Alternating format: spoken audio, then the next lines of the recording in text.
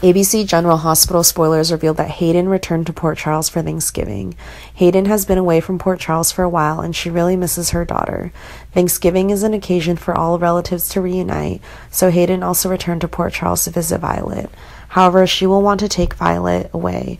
Violet was still young, and Hayden thought it was better for her to live with her mother than with her father. Previously, due to lack of conditions, Hayden could not take Violet with him. Now Hayden has made arrangements so that mother and daughter can reunite. But this makes Finn unhappy. Violet's life is still very good without Hayden.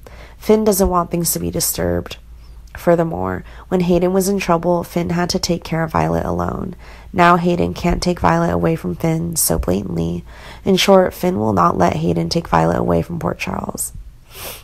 Meanwhile, Dex discovers that Adam is Cyrus's nephew. Joss certainly didn't know anything about this, so he contacted Adam. Adam also wasn't honest with Joss when he got to know her. Dex suspects Adam approached Joss on purpose.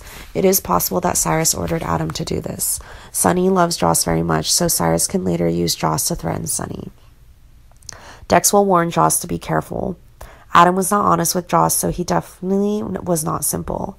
But Joss still believed that Adam was not a bad person. Joss talked to Adam a lot, and he wasn't the evil type. Seeing Joss trust Adam like that, Dex was very angry. This was the second time Joss covered for Adam in front of Dex. This causes Joss and Dex to argue more. Dex really doesn't understand Joss. She and Adam just met, but why can she trust Adam so much?